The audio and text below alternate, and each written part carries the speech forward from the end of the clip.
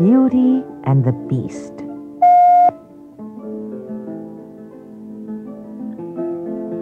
Once upon a time, there was a rich merchant who had 3 daughters.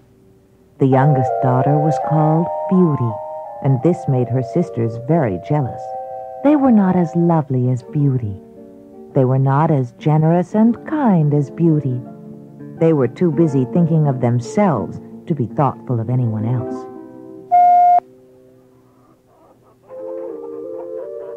It so happened that misfortune befell the merchant. He lost everything he owned except a poor cottage in the country. So that is where he moved with his family. Beauty got up very early every morning and worked as hard as she could. She did the cooking, the cleaning, and the spinning. But her sisters slept late and did not lift a finger to help with the housework. Instead, they sat around feeling sorry for themselves.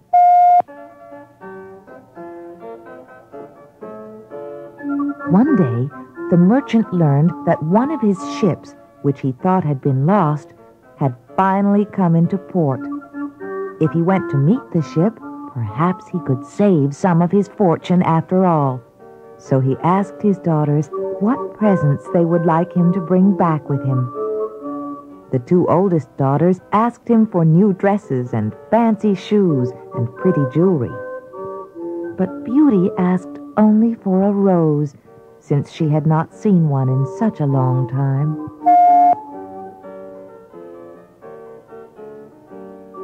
And so the merchant traveled to the port where his ship had docked. But when he got there, he found that he had been cheated. He was even poorer than when he had started out. There was nothing he could do but turn around and go home. That night, the weather grew bad, and it began to snow. Before long, the merchant was hopelessly lost in the forest. Suddenly, he saw a light shining through the trees. He followed it to a huge palace. There seemed to be no one at home, but a fire was burning in the fireplace, and hot food had been set out on the table. So he entered the palace. As soon as the merchant had eaten, he fell fast asleep. In the morning, after breakfast, he looked around for his mysterious host, but he found no one.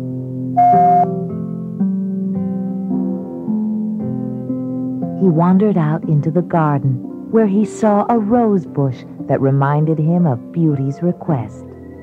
He broke off a rose for her. Suddenly, he heard a strange noise and turned to see a terrible beast. "You ungrateful wretch!" roared the beast.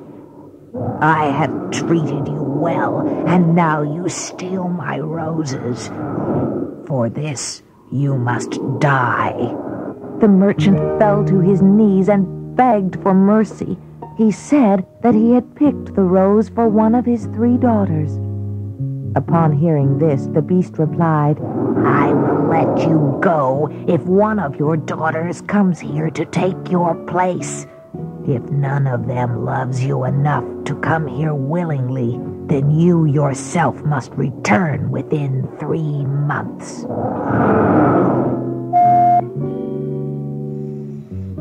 The merchant could not even think of asking his daughters to take his place, but he did want to see them again, even if he must leave them in 3 months.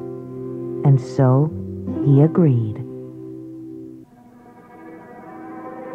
When the merchant reached his cottage, he gave the rose to Beauty. "If you only knew what this rose has cost me," he said.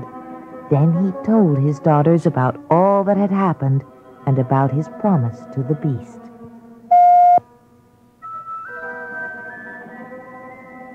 "I will go in your place," announced Beauty. And although her father would not hear of it, Beauty would not change her mind. "You cannot stop me from following you back to the palace," she said. "I would rather be killed by the beast than die of sorrow from losing you." When 3 months had passed, Beauty and her father went to the Beast's palace. The Beast asked Beauty if she had come willingly, and Beauty replied that she had. "Good," said the Beast. "Then you may stay." And then he left the room. The next morning, after her father had left, Beauty wandered through the palace. She discovered that all her needs were satisfied immediately. She found beautiful dresses and jewels in her room. Fine meals were prepared for her, and there were many books for her to read.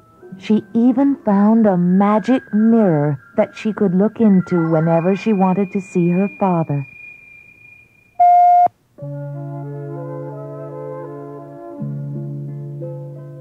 At dinner time, the Beast came to visit Beauty. "Do you really find me ugly?"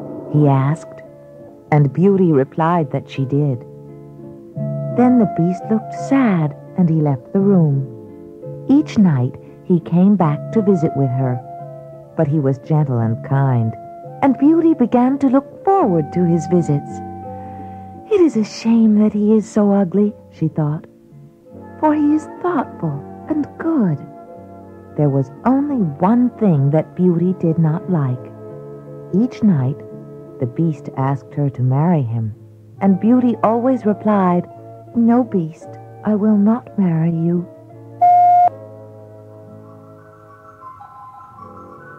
One day, Beauty looked into her magic mirror and saw that her father was very ill. As soon as the Beast came to visit with her, she begged him to let her go. And the Beast replied, "You are free to go, but promise me you will return in 8 days. For if you do not return, I shall die." When she had promised, he gave her a magic ring that would take her to her father's cottage and bring her back to the palace.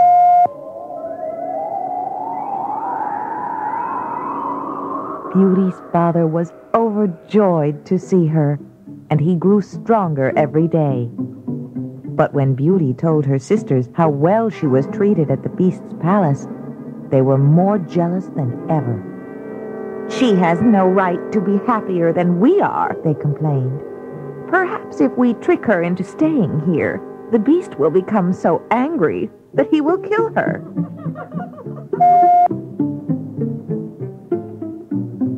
So when it was time for Beauty to go, the sisters said, "You must stay longer, for if you leave now, our father will surely die." And so Beauty agreed to stay.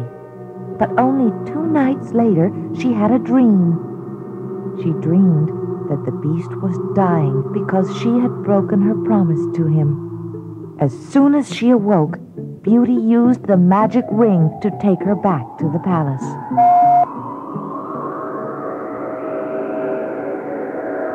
She found the Beast lying on a path in the garden.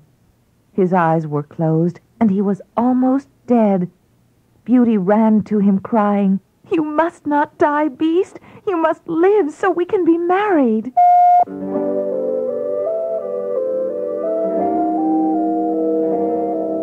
Suddenly, the palace was brightly lighted, as if it had been decorated for a celebration. Beauty saw fireworks bursting all around the garden, and when she turned back to where the Beast had been, she saw a handsome prince. "Oh, where is my beloved Beast?" she cried.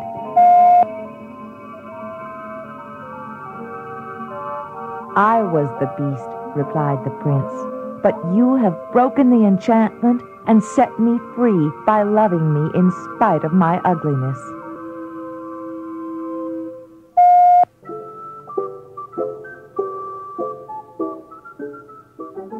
Beauty's father and sisters were invited to the palace for the wedding feast.